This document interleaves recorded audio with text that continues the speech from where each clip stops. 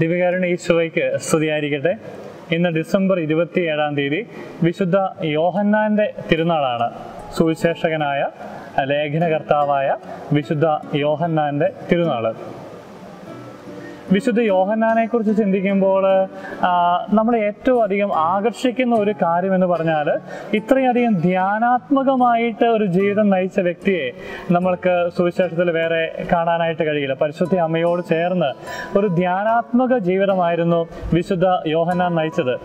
അദ്ദേഹത്തിൻ്റെ ഈ ഒരു മനോഭാവം തന്നെയാകണം ഈശോയുടെ പഠനങ്ങളെ അധികരിച്ച് വിശുദ്ധ കുർബാനയെക്കുറിച്ച് മനോഹരമായിട്ട് അവതരിപ്പിക്കാൻ അദ്ദേഹത്തിന് കഴിഞ്ഞത്. നമ്മൾ വിശുദ്ധ യോഹന്നാന്റെ സുവിശേഷം പരിശോധിക്കുമ്പോൾ കാണാൻ കഴിയുന്ന ഒരു വസ്തുത എന്ന് പറഞ്ഞാൽ, വേണമെങ്കിൽ നമുക്ക് വിശുദ്ധ കുർബാനയുടെ സുവിശേഷം എന്ന് വിശുദ്ധ യോഹന്നാന്റെ സുവിശേഷത്തെ വിശേഷിപ്പിക്കാൻ കഴിയും. 6-ാം അധ്യായം എന്നൊക്കെ പറയുന്നത് എത്ര വിശിഷ്ടമാണ്. വിശുദ്ധ കുർബാനയുടെ പഠനങ്ങൾ കൊണ്ട് എത്ര ആധികാരികമാണ്. പ്രിയമുള്ളവരെ, നമുക്കും ഈ യോഹന്നാൻ്റെ ഒരു മനോഭാവം, അദ്ദേഹം വിശുദ്ധ കുർബാനയിൽ പങ്കെടുക്കുന്ന ഒരു രംഗമുണ്ട്. നമ്മളത് പെസഹ ദിവസം ഈശോയുടെ അന്ത്യത്താഴ വേളയിലാണ് കാണുക, അല്ലെ? ഈശോയുടെ വക്ഷസ്സിൽ ചാരിയിരുന്നാണ് അദ്ദേഹം വിശുദ്ധ കുർബാനയിൽ പങ്കെടുത്തിരുന്നത്. ആ സ്നേഹം അനുഭവിച്ചുകൊണ്ട്, ഈശോയുടെ ഹൃദയമിടിപ്പുകളുടെ താളം എണ്ണിക്കൊണ്ട് വിശുദ്ധ കുർബാനയിൽ പങ്കെടുത്ത വ്യക്തിയാണ് വിശുദ്ധ യോഹന്നാൻ.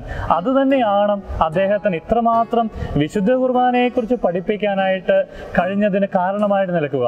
അതുപോലെ വിശുദ്ധ യോഹന്നാന്റെ സുവിശേഷം അവസാന അധ്യായങ്ങളെ ആധാരമാക്കിയിട്ടാണ് ബെനഡിക്റ്റ് 16 മാർപ്പാപ്പ പറയുക, ഈശോ ഉദ്ധാനത്തിന് ശേഷം സ്വർഗാരോപണത്തിന് മുൻപ് വരെയുള്ള ദിവസങ്ങളിൽ വിശുദ്ധ കുർബാനയെക്കുറിച്ച് പഠിപ്പിച്ചുകൊണ്ട് തിബേരിയാസിന്റെ തീരങ്ങളിലൂടെ സഞ്ചരിക്കുകയായിരുന്നു എന്ന്. പ്രിയമുള്ളവരെ, ഇന്ന് വിശുദ്ധ യോഹന്നാന്റെ തിരുനാൾ ആഘോഷിക്കുന്ന ഈ ദിവസം നമുക്കും വിശുദ്ധന്റെ മാധ്യസ്ഥം യാചിക്കാം.